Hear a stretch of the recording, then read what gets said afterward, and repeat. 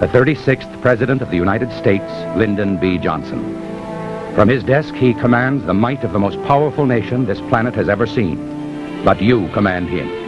Ladies and gentlemen, the President of the United States. My fellow Americans, I've been in this office for almost a year.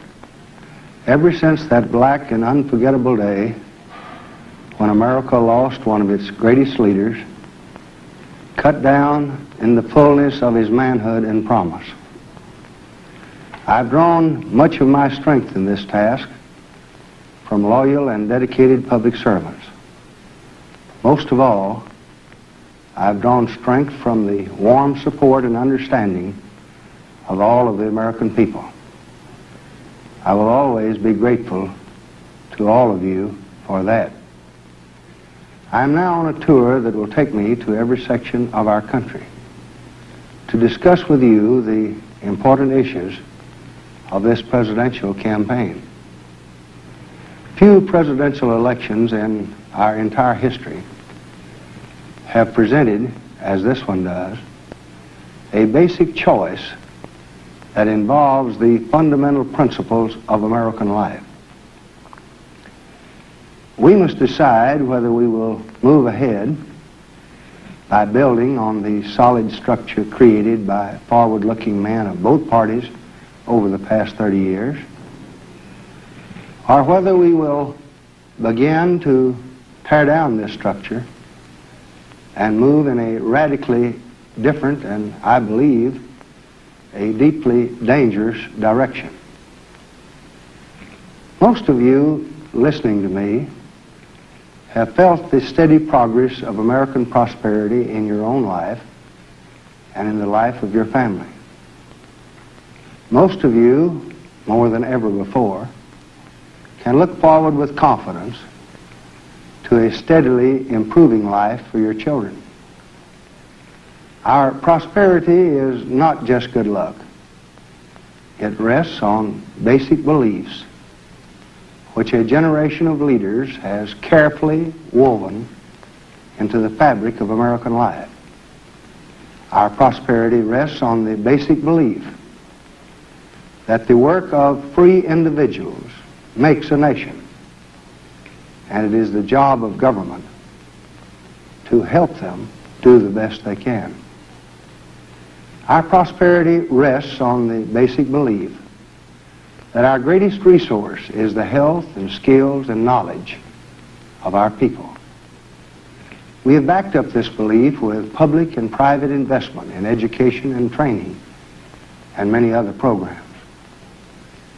Our prosperity rests on the basic belief that older Americans, those who have fought our wars and built our nation, are entitled to live out their lives in dignity. We have backed up this belief for over 30 years now with a Social Security system supported by every president of both parties. Our prosperity rests on the basic belief that individual farmers and individual workers have a right to some government protection against those forces which might deprive them of a decent income from the fruits of their labors. We have backed up this belief with a system of fair collective bargaining.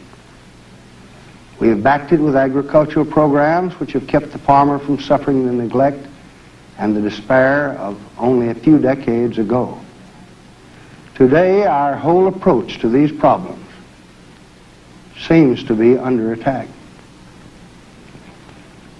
We are now told that we, the people, acting through government, should withdraw from education, from public power, from agriculture, from urban renewal, from a host of other vital problems. We are now told that we should end Social Security as we know it, sell TVA, strip labor unions of many of their gains, and terminate all farm subsidies. We are told that their object of leadership is not to pass laws, but rather to repeal them. And these views have been supported by a consistent record of opposition to Congress to every progressive proposal of both parties, Democratic and Republican. Well, this is a radical departure from the historic and the basic current of American thought and American action. It would shatter the foundation on which our hopes for the future rest.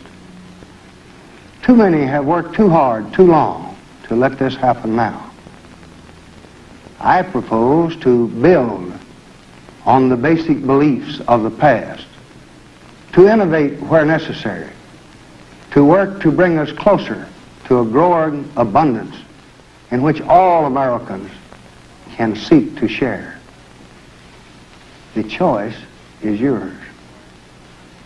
For 20 years, our country has been the guardian of the gate of freedom. Our cause has been the cause of all mankind. The strength of that leadership has come from the fact that every president and the leaders of both parties have followed the same basic principles of foreign policy.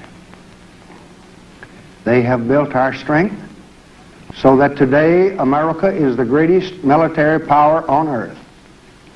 They have moved with courage and firmness to the defense of freedom. President Truman met communist aggression in Greece and Turkey.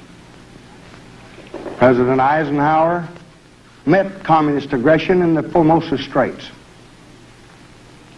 President Kennedy met communist aggression in Cuba. And when our destroyers were attacked, we met communist aggression in the waters around Vietnam. But each of these presidents has known that guns and rockets alone do not bring peace. Only men can bring peace. They have used our great power with restraint, never once taking a reckless risk which might plunge us into a large-scale war. They have patiently tried to build bridges of understanding between people and between nations. They have used all their efforts to settle disputes peacefully, working with the United Nations. They have never been afraid to sit down at the council table to work out agreements which might lessen the danger of war without increasing the danger to freedom. But today, these established policies are under the severest attack. We are told that we should consider using atomic weapons in Vietnam, even in Eastern Europe, should there be an uprising. We are told that we should break off relations with Russia, and with it, any hope of lasting agreement. We are urged to withdraw from the United Nations and to stop our help to other countries. We have heard the test ban treaty denounced. This is the treaty that has halted the radioactive poisoning of the air that we breathe. We are urged to threaten others with force if they don't do as we say. We are told, in effect, to withdraw into an armed camp with a few carefully selected friends and try to intimidate our adversaries into submission. Well, this kind of attack contradicts the entire course of America in our entire post-war period.